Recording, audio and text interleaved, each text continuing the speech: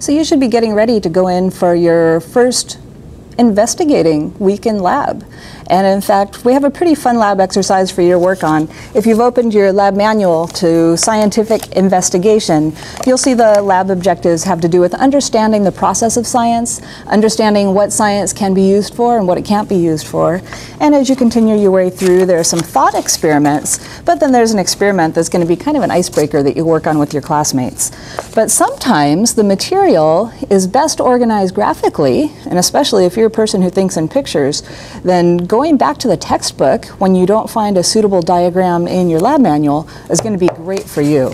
And so for Lab 1, Scientific Investigation, if you open your 10th edition Campbell Biology book to page 18 in Chapter 1, you're going to see a great diagram that summarizes the scientific process.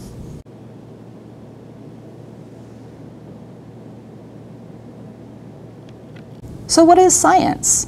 So science has been defined as both a body of knowledge about the natural world, but it's also defined as a process of learning or knowing about that same natural world. And you've probably learned quite a bit about the process of science, the steps to scientific investigation throughout your high school career or in other science classes that you've taken. But just as a refresher, let me remind you that science always starts with some kind of interesting observation. You see something and you wonder about it. When you're wondering, you're doing the second step of the scientific process, which is to ask a question. Once you've asked a question, you might leave it there, you might do some internet research, you might even pull a book out of the library to try to learn more, or get your old Campbell biology textbook off the shelf and see if the answer is right in there in the fine print.